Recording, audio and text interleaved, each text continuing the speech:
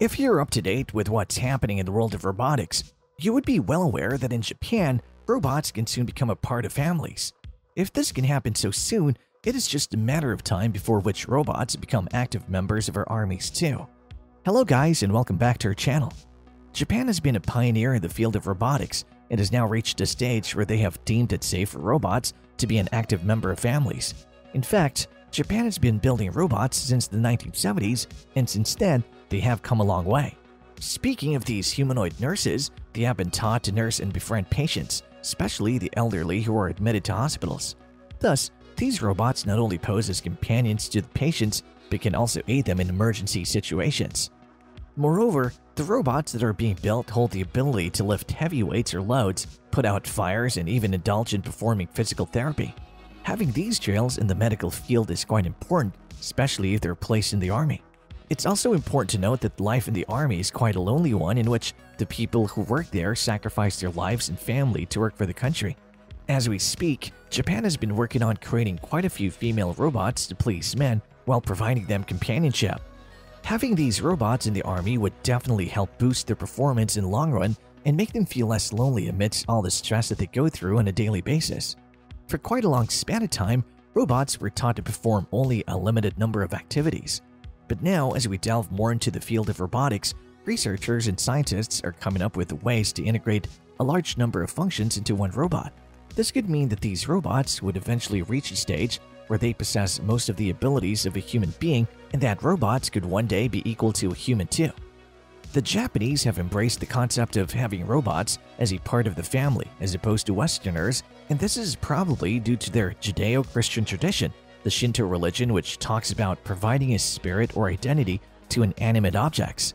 According to anthropologist Jennifer Robertson, Shinto, the native animalistic beliefs about life and death, holds that vital energies, deities, forces, or essences called kami are present in both organic and inorganic matter and in naturally occurring and manufactured entities alike. Whether in trees, animals, mountains, or robots, these kami forces can be mobilized. So according to what she said, all inanimate objects, may it be a computer or a doll, they all have a kami in them. According to Shintoists, the true essence of anything in this world is found through its design, and the same applies to robots too. Thus, it is pretty evident by this point that the Japanese have a lot of faith in robots and consider them to be a part of our society. It is probably the Japanese who will have these robots become a part of their army first as opposed to the other countries out there due to their faith in the robots and them having beliefs that resonate around them. On the other hand, we have Westerners who are still highly skeptical about how far they should go with these robots. Westerners believe that these robots can turn into killing machines and are still very suspicious about having them become a part of our society. It's also important to note that what we are and what we do is based on the history of our nation. For instance, after the destruction caused by World War II, rebuilding the nation was heavily aided by modern technology and robotics.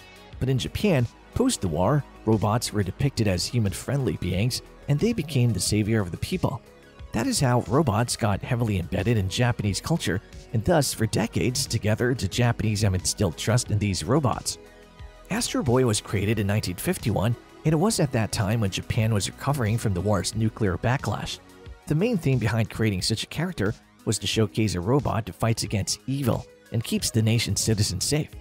Even back then, the Japanese were quite wide-minded about having robots protect themselves against evil. In fact, in one of Astro Boy's stories, he protected the Vietnamese against the US Air Force. He did so by traveling back in time to 1969 and stopping the bombing of Vietnamese villages. This spread a loud and clear message to the people that robots are not bad. In fact, they could be our salvation. Many Japanese roboticists have either pictures or figurines of Astro Boy in their offices, reminding them that a robot too can be a part of saving their nation. Japanese have thought of robots in a positive light and have now even decided to introduce robopets. Paro, a robot that functions similarly to a therapy animal, is another Japanese invention that was invented in the early 1990s. It was invented by Japan's Intelligent System Research Institute. As of today, its price is around $5,000. Paro is programmed to sleep during the night and stay awake during the day just like humans do. Paro is quite a creation and has been deemed to help people who face loneliness, depression, and even anxiety. These are issues often faced by the people who work in the army, and hence a creation such as Paro being a part of the army would definitely help. Paro does not die or get sick and doesn't need to be fed or walked either. In 2009, Paro was certified as a neurological therapeutic device by the FDA. In order to seek this approval, it had to undergo a series of tests at nursing homes and care homes where Paro relieved depression in patients and also helped people through tough times by communicating and interacting with them. What roboticists have been doing for quite a few years is focusing on working on the coding part as opposed to the exterior. But now, if plans to integrate robots into the army are going to be implemented, working on the exterior is going to be quite vital.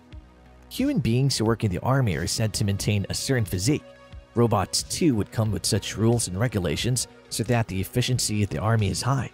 If these roboticists were to collaborate with other industries such as the spacecraft industry or the automobile industry, they would be able to generate robots that would have a robust exterior that's not only cost-effective but also one that stands out amongst the masses.